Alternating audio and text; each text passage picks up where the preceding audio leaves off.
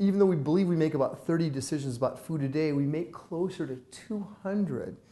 Because it's not just whether we're going to have, Cheerios or Fruity Pebbles, but it's how much we pour, whether you have seconds, whether we finish it, how much milk we put, how much sugar we put on it. But because we don't realize we make that many decisions, we're tremendously influenced by the things around us, by what the person is doing next to us, by the lighting in the room, by whether the TV's on or not.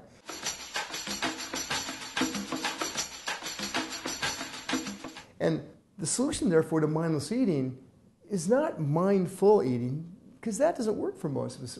Our days are too crazy, or our lives are too packed with too many other distractions.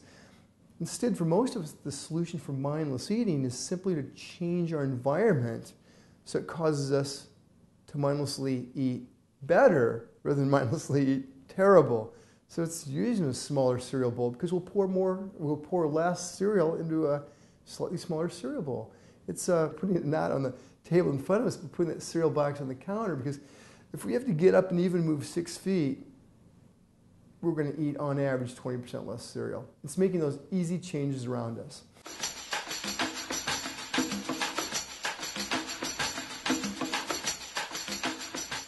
Now, in writing the book Slim by Design, what I've realized is that there's not only lots of little changes that we can make, but there's lots of little changes that we can ask other people to make that will help us eat better.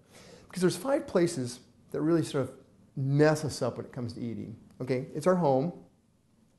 It's our 2 or 3 most frequented restaurants. Now, that's not our favorite restaurants, it's the ones we go to most frequently. Like for me, with little kids, it tends to be McDonald's down the road and the Applebee's down the road. Okay, not my favorite restaurants, but my most frequented. It ends up being where we do our weekly shopping, where we work, or where kids go to school.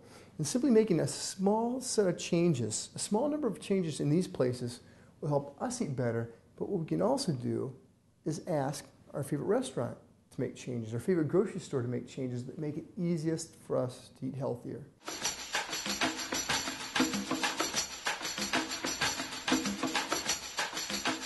A lot of restaurants want to make it easier for us to eat better if they can make money. A lot of grocery stores want to make it easiest for us to shop better because they make a whole lot more money when we buy fruit versus Fruity Pebbles.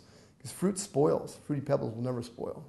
So they really want us to eat better, but they don't know how. One of the things we find is that for every minute that a person spends in the produce aisle, up until about the 14th or 15th minute, they spend an extra $1. So the key for a grocer or a smart grocer, keep them in here longer. Okay? But one of the things we find that determines how long a person stays in a produce aisle ends up being how many turns they have to make.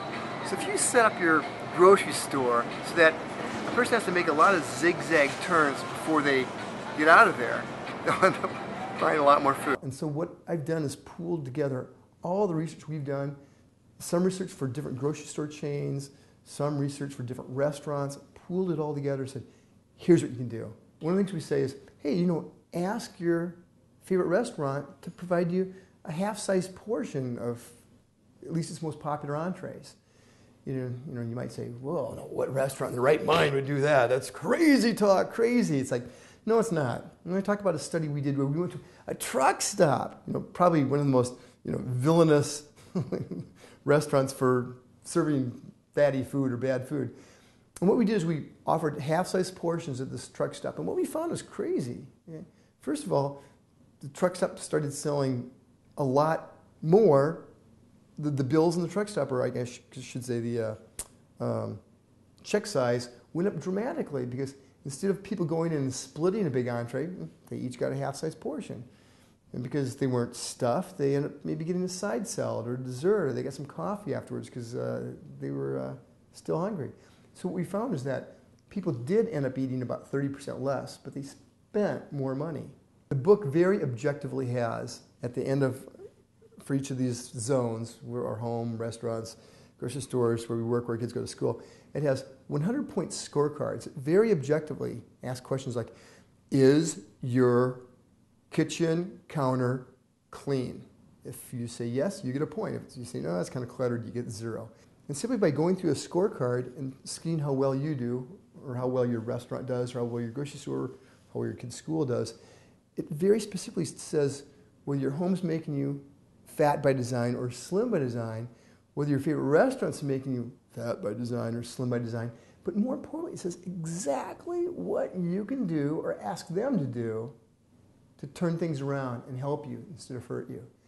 And I think that's so powerful. And then also in the book and at the website, slimbydesign.org, we have all these sample letters that you can send your favorite restaurant owner, your favorite grocery store owner. You can send the CEO of the grocery chain if you want to. You can send your favorite fast food restaurant. That letters, tweets, Facebook posts that let them know that you're thinking about them, you appreciate what they do, but you also have some ideas about what they could do next. So we're doing this really cool study. We call it the Syracuse study, because we went to 239 households up in Syracuse, New York, and one kind of crazy thing we saw, a lot of the heaviest people had side-by-side refrigerators. And I think what goes on is that you have a side-by-side refrigerator, we find the very first food you see, you're 3 times more likely to take than the 5th food you see. And if the first food you see when you open the refrigerator is really unhealthy stuff, like that frozen chocolate cake or that fudge sickle right here or that not frozen chocolate cake right here, that has almost an unfair sort of advantage of being selected. But what happens when you put that freezer on the bottom, for instance, if you have a refrigerator with a freezer on the bottom, is that you have to like get down on your knees, it's inconvenient, you got to bend over, where if the refrigerator's on the top, not only is everything else there, but that fruit and vegetables is right a lot closer to eyesight and stuff. So we find there's a rough correlation, not causation, rough correlation between having a freezer on the bottom and being a little more slim. My focus for at least the next 6 or 7 years is going to be on making sure this Slim by Design movement gets off the ground, to make sure that we can get these principles at work into health and wellness places and work sites, to make sure that we can actually set up some sort of a certification, some sort of a standards board for restaurants or for grocery stores, so that they can say, look, here's this, we've made these changes, look what we are doing to help you shop better.